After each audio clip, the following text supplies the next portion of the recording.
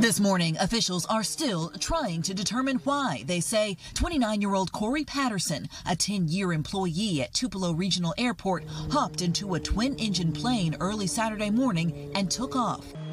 Police say the first 911 call came from the suspect himself. Patterson from the aircraft calls Lee County 911 to tell them that he is going to crash this aircraft into the West Main Walmart. That call came in just after 5 a.m. and triggered a massive evacuation. Nearby businesses, homes, even major streets all cleared. This map shows the plane's erratic flight pattern as officials on the ground tried by cell phone to talk Patterson down.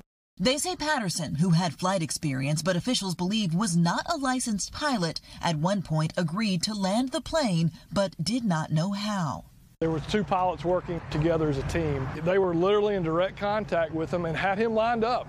He was on his final approach, had gears down, and at the last minute aborted, decided to change his mind.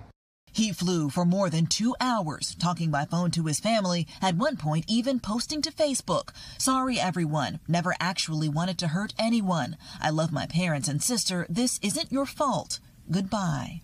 When you saw that post, what did you think? Well, we also knew at the same time he was running out of fuel. So we knew that the plane was going to have to be coming down very soon. More than 5 hours and 50 miles from where it began, Patterson ultimately landed in this field where he was arrested.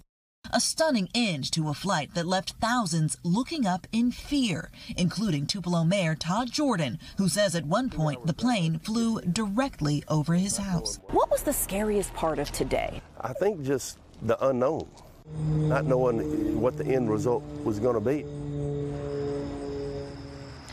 Now, Patterson is now facing a number of charges, including grand larceny and terroristic threats, and we understand that there could possibly be more federal charges to come. Now, Willie, when I spoke with the chief, he told me that throughout that 5 hours, as they were speaking to Patterson by phone, he didn't appear to be upset or agitated. In fact, he was rather calm and somewhat apologetic. We understand that his family played a key role in helping talk him down. Willie.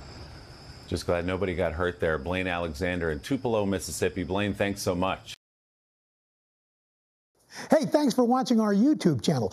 Find your favorite recipes, celebrity interviews, uplifting stories, shop our favorite deals, and so much more with the Today app. Download it now.